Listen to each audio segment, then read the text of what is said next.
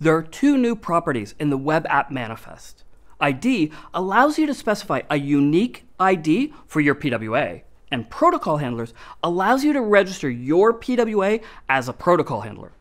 There's a new origin trial that allows you to specify priority hints for downloading resources. And there's plenty more. I'm Pete LePage. Let's dive in and see what's new for developers in Chrome 96.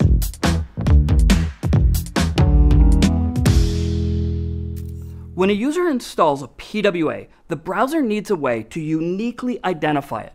But until recently, the web app manifest spec didn't specify how to do that, leaving browsers to decide and leading to different implementations.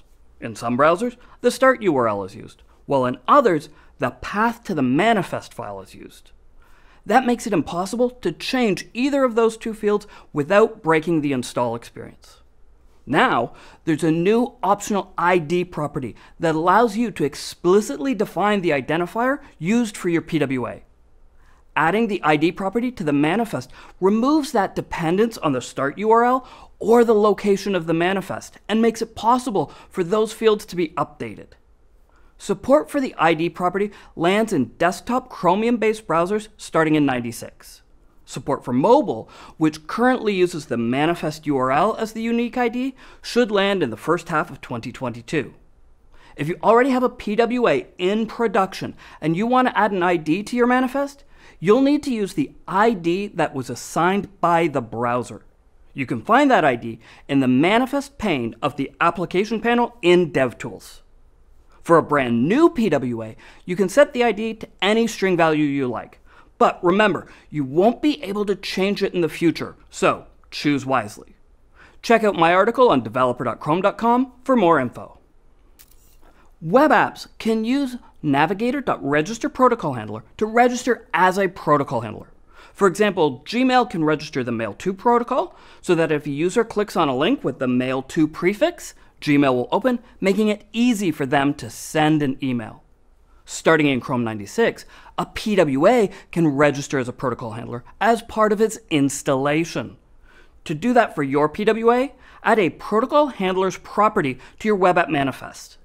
Specify the protocol that you want to handle and the URL that should be opened when the user clicks on that protocol.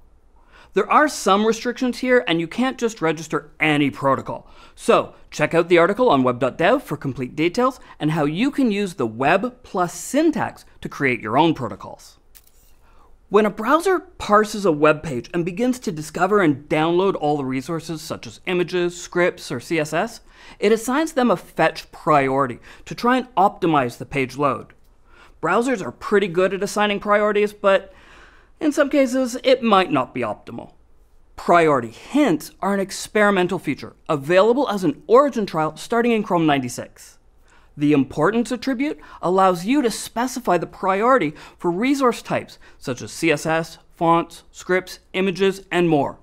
For example, here's the Google Flights page. That big background image is the largest contentful paint, LCP. So let's see it loaded with and without priority hints.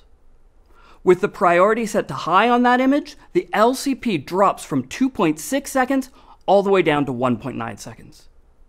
Check out Optimizing Resource Loading with Priority Hints on web.dev for all the details, how to register for the origin trial, and some great examples of how you can use it to improve your rendering performance. Of course, there's plenty more. Early next year, we'll hit Chrome 100, a 3-digit version number. Any code that checks the version number or parses the UA string should be checked to make sure that it handles 3 digits. Starting in Chrome 96, there's a new flag, Force Major Version to 100, that will change the current version number to 100 so that you can make sure everything works as expected. And back forward cache or BF cache is now available and stable, and brings Chrome in line with both Firefox and Safari. All the details, including links, docs, and specs, are in the updates post linked in the description. Hit the subscribe button now so that you don't miss any of the latest Chrome DevTools videos, HTTP 203, and more.